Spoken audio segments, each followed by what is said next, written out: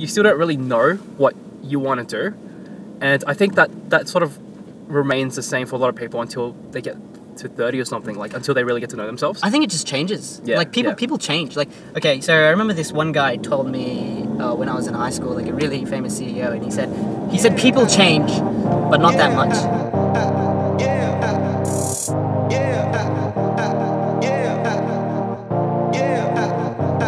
You ain't messing with the flow, you ain't messing with my vision. Messing with the money, you ain't messing with decisions. Yeah, you messing with the team, then you messing with the squad. Mess with one of us, you be messing with them all. Yeah. Staying up late, making it right. Hey everyone, this is Gary and Amir, and today I want to welcome you to episode 2 of Ask Synergy TV. So I hope you enjoyed the first episode. So if you haven't, I guess watch it. So today's so from now onwards, the videos will be purely on questions itself, and then so I think we're going to be separating the vlogs from our Q&A videos. We'll be creating playlists. So we'll have a playlist for the questions. Yeah. Ask Synergy TV, and we'll have other playlists for doing math questions or maybe Physics, chemistry, stuff like that. Anyways, let's get on to the first question. So Amir, do you want to ask the first question? Yeah, so the question today is from Sa, and this is a kind of a really important question. It's a question that probably is the most asked question I've heard from Year 10 and Year 11 students. And the question is, what subjects should I choose for the HSC and why? Okay, so in terms of this question, I think that at the end of the day, this is a decision-making process. So what I mean by that is, you should actually play by your strengths and know if you don't know your strengths, go find out. But you should go play by your strengths and know what your weaknesses are. Ultimately, I think it comes down to 3 things. So firstly, it's talent. Number 2, it's scaling. And number 3 is what do you want to do in university and what uni you actually want to go to. In terms of talent, I think if you believe that you have good analytical ability, I guess a good indicator of that would actually be your mathematical level. So particularly if you're planning to choose 3 in math, or even if you're doing 2 in math and you're actually really good at it and you can't be bothered doing 3 in it, then I think you should actually go about choosing physics and chemistry, the science subjects, and even economics to some extent. But the thing is, if you believe that you don't have as good of an analytical ability, with math and all these kind of things, then I think definitely go with the humanities. Do legal studies, business studies, whichever one that you feel like you're most comfortable with at the end of the day. Yeah. I just wanted to add that if you're planning on doing 2-unit math, then in Year 11 you should do 3-unit math. You should choose 3-unit math anyway, and then if you find it too hard, then just drop 3-unit in Year 12. That way, because in doing 3-unit math in Year 11, a lot of the stuff you learn will actually help you with your 2-unit skills. So you end up just learning more math in the end, and I think it ends up being more beneficial if you just choose 3-unit. Just choose 3-unit, plan to drop it anyway. And the same thing applies for English as well. So everybody has to do 2-unit English. If you want to practice some more English, get your essay skills improved, do 3-unit English in Year 11, and then if you find it too hard, just drop it in. So that's actually something I did. I did that too, we both did that. Yeah, so Amir and me, we both did 3-unit English. And so I think I had no intention of doing extension English in Year 12, but I knew I was bad at English, so I was like, okay, I need more practice. Yeah. So in extension English, you definitely actually pick up a lot more skills in terms of actually analyzing a variety of texts. Some people actually end up finding 3-unit a little bit easier as well, just because 3-unit English actually scales a little bit better, a lot better than 2-unit English.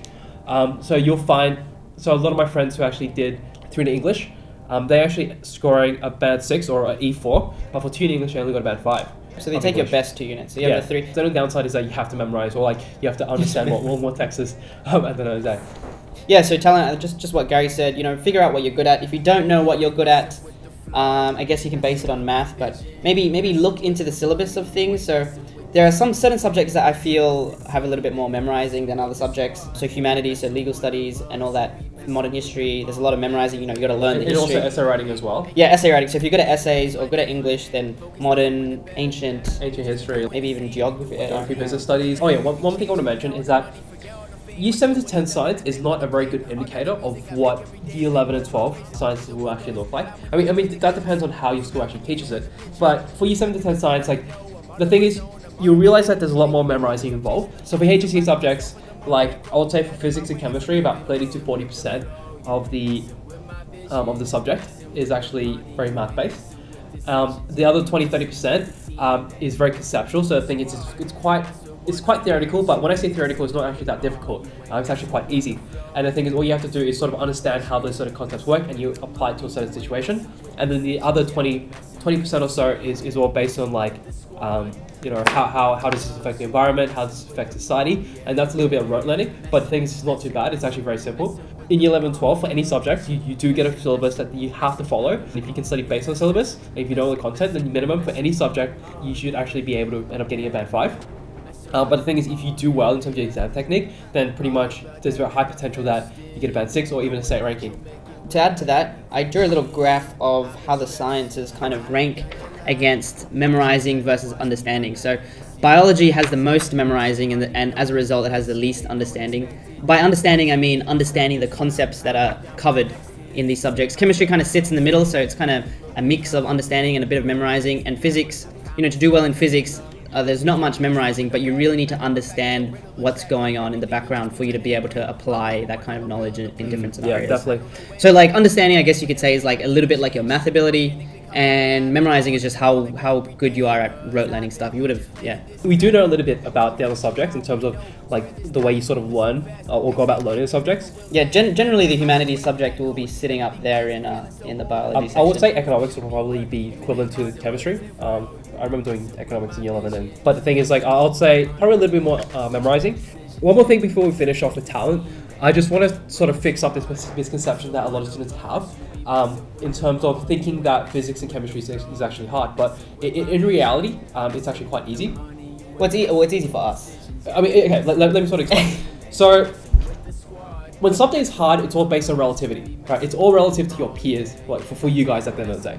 A lot of the time, like, your peers will actually be at this level. You're going to be at this particular level. Obviously, if you're at this level, like, no matter if you do, like, you know, humanities subjects or you go about doing the science subjects, you're going to be spending the same amount of time studying for both the subjects. Like, let's say you're spending 3 hours on studying legal studies, and then you're going to be spending 3 hours doing chemistry. And the thing is, you're going to learn the exact same amount of things, right? Exact same amount of content. The thing is, your friend, you know, might spend 3 hours studying legal studies and, you know, spending 3 hours on chemistry as well. But the thing is, you know, he or she might actually find chemistry a little bit harder and, you know, might not, you know, actually take in as much of the content as you might have. When you think about it like that, you want to, if you were to choose between legal studies or chemistry or any humanities versus like the science subject, you should definitely go for the sciences, just because the sciences actually scale better.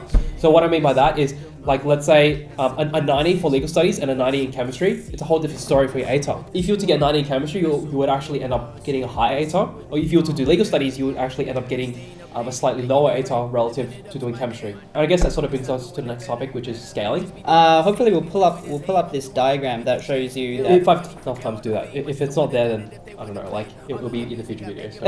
But yeah, there's this picture. Do you remember the picture I posted on Instagram? But it shows two people, one choosing low scaling subjects, one choosing high scaling subjects. They got basically the exact same mark, and one person's ATAR was 90 and the other person's ATAR was 80.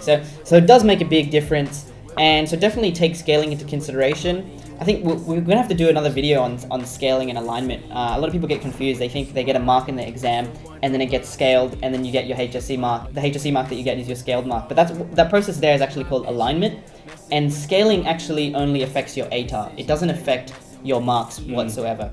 So we'll do a video on alignment and how scaling works and everything like that. But for now, I just want you to make sure you understand, make sure you take into consideration scaling. The amount of scaling for every subject is publicly available. We'll put up some graphs at some point links as well. Yeah, and some links, yeah. Put some graphs and some links to show you how different subjects scale.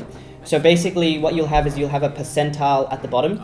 Percentile means, you know, how you rank with the rest of the cohort, and then we'll put scaled mark on the y-axis. And basically, if you look at like something that's really, really high scaled, so that's why scale, like, even if you do horribly poor in extension 2 math, like you don't even you do a quarter of the exam, you leave 3/4 of it out, you would probably get a scaled mark of somewhere in between 80 and 90. Yeah, definitely. So I think we should do a video on exam strategy later on, like some study strategy. I mean, like, because the thing is, you can actually really look at the scaling to actually really determine how you should go about strategically getting the highest ATAR possible. That's why the Asian 5 are so popular. I feel like it's kind of cheating the system, because, you know, the scaling factors are actually chosen by the Board of Studies arbitrarily. They just be like, okay, this subject's hard, let's scale it this much. So it's kind of unfair, but you can abuse the system and choose high scaling subjects. Hopefully your talents are in high scaling subjects. If you're in very, very younger years, you should look at the scaling numbers and try and shift your talents towards the higher scaling subjects if you're looking to get. So like gaining analytical ability, logical thinking skills, problem solving skills, like things like that are all very necessary for you to actually doing well in these high scaling subjects. Do we move on to the next one? Yeah, so the third thing is uni. So university. So this is also super important when you want to consider like what subjects you want to do. The reason why is like I don't know about you, but like when I was in year 10, like I didn't know what I wanted to do with my life, and I think most people don't. I think what you can do is just take a look at the UAC guidebook, which shows you all the courses that are out there. Yeah. And create a short list, maybe a list of 10 or 15, like kind of just general areas you want to go into, or even just cross off areas you don't want to get into. It's like, oh, I definitely don't want to do medicine. You know, I can't stand blood. You cross that off, and you go process of elimination, and kind of cut down to a couple degrees. Yeah, like, and if you want more information about a degree, just let us know, and we'll do a video on it as well. So with the so the reason why Amir is telling you to sort of do that is or recommending to sort of do that is because every single course you do in university has a potential for bonus marks from your HSC. So I don't think it's every single, but most subjects. For a lot of the the medical subjects like medicine, I think law, optometry, and things like that. Like you don't actually get the bonus points, so you can actually go to university website to check that. Yeah, but for example, we'll put the link on. But for example, if you're to do like business studies or something, then you would actually get bonus points for international studies and arts at USW. All the arts. Yeah, all the art subjects. If you're to do physics and chemistry and the high level of maths, you actually do get bonus points for the engineering subjects. I think even like the Bachelor of Science and things like that. So you should definitely look into that.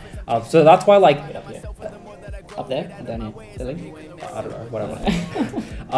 But yeah, like it's just like if you want to consider more about your future, then definitely look at the potential courses that you might end up doing in university, and then sort of link that up with the subjects that you can actually do in high school, because for most subjects for like UNSW you can actually get up to 5 bonus points, I think, in terms of subject. I think they brought it up to 10 now.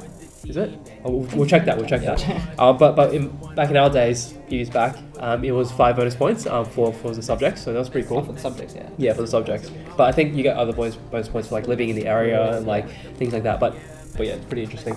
Yeah. But hopefully you don't need bonus points to get to. Yeah. So if you don't know what a bonus point is, say you want to do engineering, the cutoff for engineering is 95, but your ATAR was 91, but you did physics, chemistry, and math, and then you got like band 5 in them, and then you probably get like 1 or 2 bonus points for each of them. Yeah, you get 1 or 2 bonus points for each one, and they temporarily add into your ATAR just to get into that course. Particular course, yeah. So actually university. Super helpful. Yeah. So actually getting to university is actually not that difficult, but doing university, that's a hard bit. Well, I hope you enjoyed a little session on subject selection. If there's anything we left out or want more information on, you can just shoot us out of Snapchat. Yeah, Snapchat. Snapchat's So down. I'll put the link. The link should be already up. Down there? I don't know. One of those yeah, corners. somewhere. Facebook, Instagram as well. If any of you guys are using Twitter, we are going to start using that as well, so you can ask us questions on that. But thanks a lot. Hope you enjoyed episode 2. And subscribe below, I think below, yeah, and yeah, so watch out for episode 3. So yeah, thank you. Take it easy. No, right, that's weird. Thank you.